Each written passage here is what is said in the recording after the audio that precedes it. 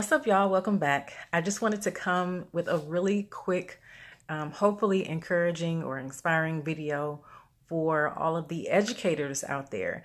I recently was contacted by one of my previous students.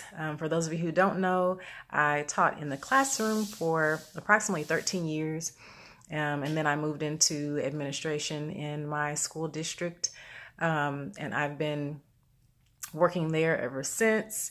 This is actually my 20th year, I believe, in education.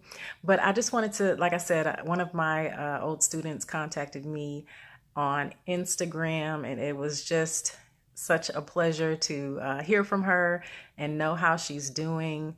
Those of you who are educators, you know that when you are in the classroom, when you are teaching students, those are your children. So, I've had thousands of children, I guess, over the years, and it's just truly rewarding when they they grow up, and they go out into the world and they do well, and then they reach out to you and let you know how well they're doing. It's just a true blessing, and it is a reminder as to why you do what you do.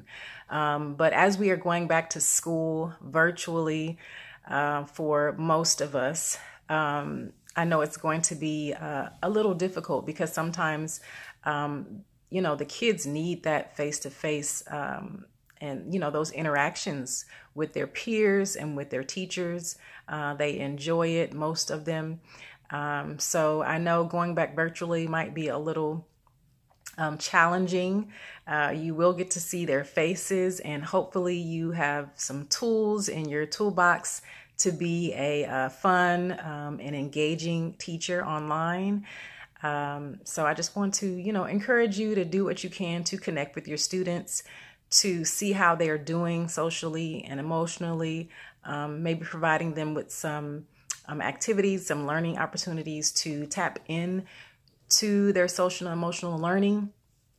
And I know there are, academic teachers, and there are elective teachers or teachers that teach specials, depending on what level you are. It's, called different things, but it's important for us to make sure that our kids are moving daily. It's important for us to move daily. So I just want to, again, encourage you to tap into your students' emotional and social learning. Have them moving every day, even if, you're not a physical education teacher. Just encouraging your students to go out for a walk if they can, play with their siblings, dance with the family, just do something in order to get their body moving, because that's what their brain needs. Movement helps the brain first, but also it will help them physically as well. So be encouraged. Teachers, I know for us in my district, we are starting really soon. So be encouraged, like I said, and be your best selves this year virtually. I know you're going to do awesome. Put down below in the comment section if you have any questions, concerns, or just put some inspiring words. Even if you're not a teacher, an educator, put some inspiring words down in the comment section. Parents, I know we have some parents that are going to have to, become those teachers at home with their students. So I just want to encourage you to have patience. It is not easy, as you might have known from the end of last school year, but have patience. Our students are resilient, and they will adjust and get the learning that they need. All right. See y'all in the next one.